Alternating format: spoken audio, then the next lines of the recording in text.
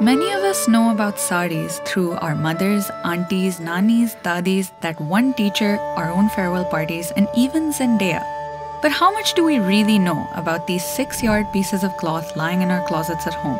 What does it mean to wear a sari, and where do they come from? Around 5,000 years ago, the sari began its journey in ancient India during the Indus Valley period. This statue of the shawl being draped on an Indus priest is proof of just how old the idea of a sari is.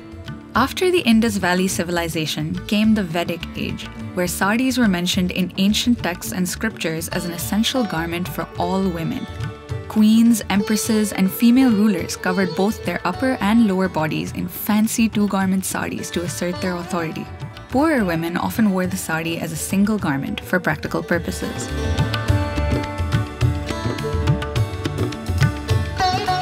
We all know the Mughals as our most extravagant ancestors. In fact, many of your auntie's fanciest saris were probably inspired by Mughal-era fabrics, including Banarsi silk and other rich fabrics embroidered in silver and gold. Women at the time also wore Persian-style outfits resembling what we now know as shalwar kameez. To cover their heads, they wore a sari-like dupatta, a subtle statement that marked the origins of modern Desi Muslim fashion.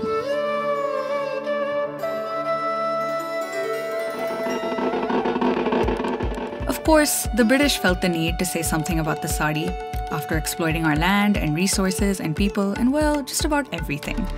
In 1858, colonial rulers thought saris were immodest and therefore immoral.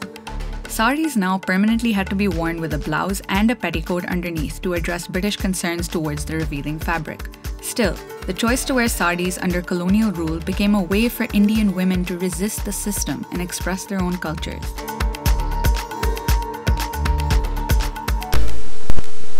After the 1947 partition, the sari remained a symbol of feminine power, often worn by women politicians such as Indira Gandhi, India's first and only female prime minister, as well as West Bengal Chief Minister Mamata Banerjee.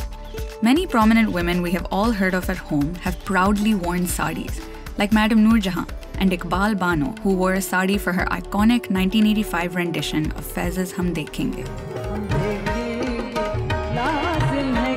This was performed in resistance to the Zia regime, which had banned saris for being un-Islamic.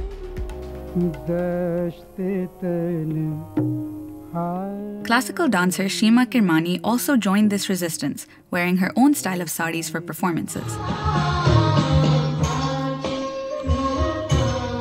Later, the Gulabi gang emerged in India as a group of pink sari-wearing freedom fighters against misogyny, abuse, and oppression. Making a sari involves a whole lot of craft work. For generations, weavers have worked day in and day out to design and produce the intricate patterns and motifs that make every sari unique. Alongside an evolution of style, the sari embraces regional influences and weaving techniques. From the Kanjivarams of South India to the Tant saris of West Bengal, each version carries the essence of its origin. Today, most women save their saris for special occasions, like weddings, farewells, graduations, and other formal events.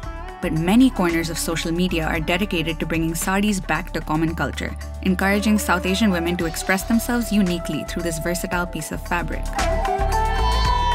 Throughout history, the sari stands as an emblem of South Asia's cultural heritage and artistic finesse. Its timeless charm continues to weave vastly different stories of tradition, creativity, expression, and resistance. All of this is to say that the sari is more than just a piece of clothing. It's a feminine force to be reckoned with.